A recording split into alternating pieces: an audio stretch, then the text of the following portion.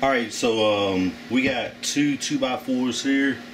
I'm about to show y'all what we're gonna make here. This right here was some old 2x4s that I had made for a light stand a long time ago. So what's gonna happen is this right here will go on the wall, something like this here, and the light, it's going to extend out something like that, and you'll be able to at least go up and down with it. Alright, so just to show y'all how that right there will work, I sanded down some 2x4 here. You just do it something about like that there.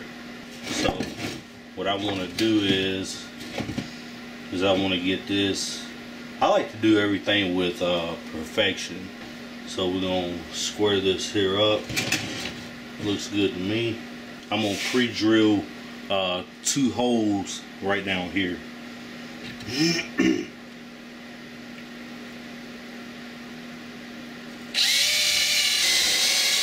Here's the type of screws we're gonna be using. I love these here a whole lot better than the Phillips head or flat head. So this right here is nice and flush, both of them.